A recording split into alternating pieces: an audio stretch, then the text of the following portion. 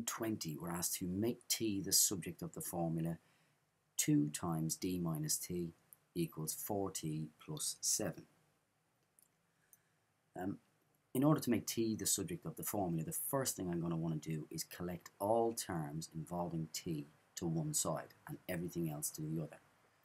So the first thing I'd like to do here is expand this out.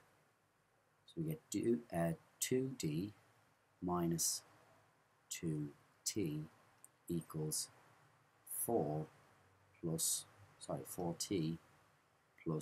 7. So we expand it.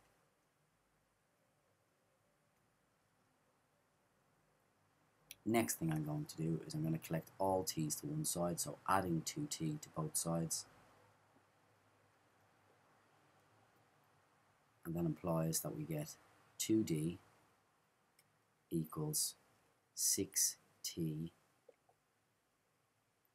plus 7.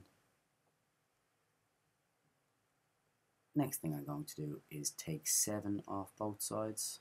So taking 7 away from both sides, we get 2d minus 7 equals 6t. And then lastly, we're going to divide both sides by 6.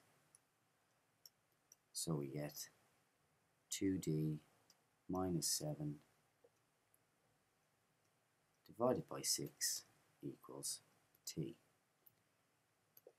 which means that t equals 2d minus 7 over 6.